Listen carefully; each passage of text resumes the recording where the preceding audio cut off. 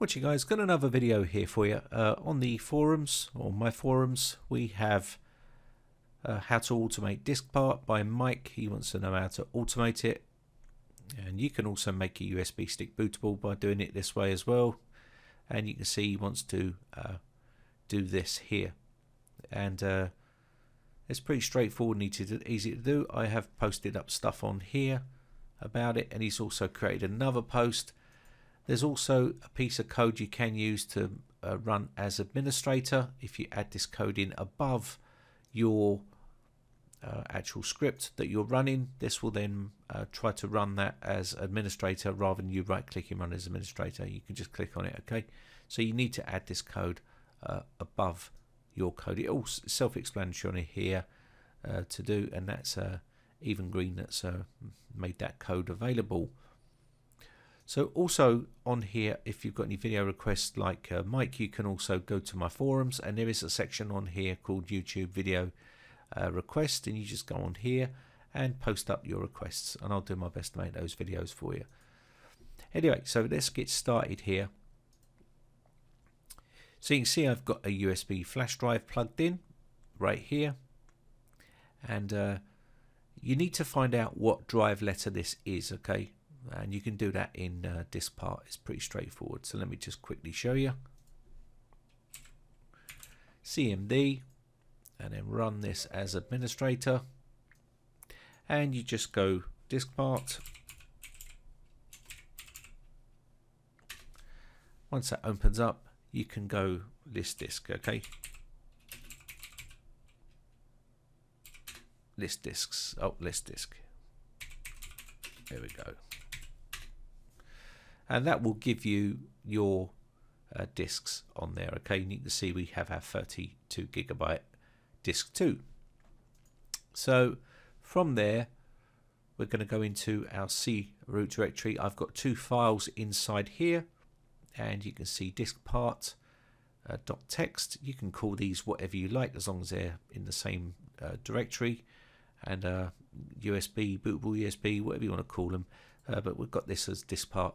And you can see here the text has got select disk 2, and that's because that's the disk that I want to change. And you can see here it's going to clean it, and also it's going to create a partition primary, select partition 1, active, format quick, assign a letter E, and you can change this to whatever you like. Whether you want to change the drive letter, you can do, and also exit. And on the command side of things, the script, you can see here we've just got a @echo off diskpart space /s and then C : diskpart.txt. That's just pointing to that location to read that file. It's that simple.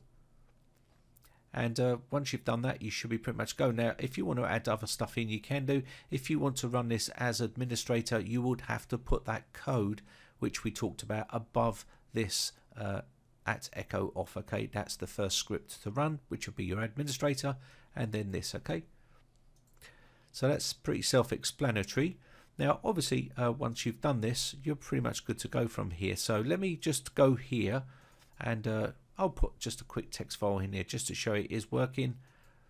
And you see it all format it and everything else. Okay, so this is on the USB drive, and to automate that, we're just going to run it. So here we go. We're going to run this file. Now I'm going to right click on this and run this as administrator. Say yes, and there we go. It's that quick. It's done it already.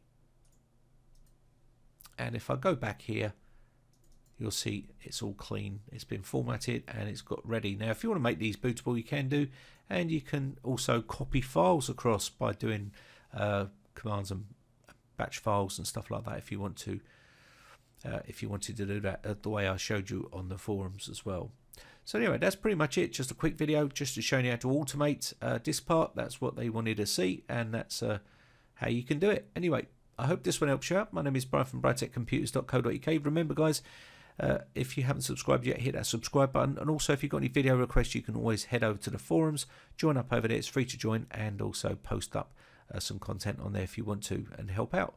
Anyway, have a great weekend. I shall see you again for another video real soon. Bye for now. Now if you haven't subscribed yet, hit the big red subscribe button on my YouTube channel and hit the bell notification button next to that to be notified when we upload new videos.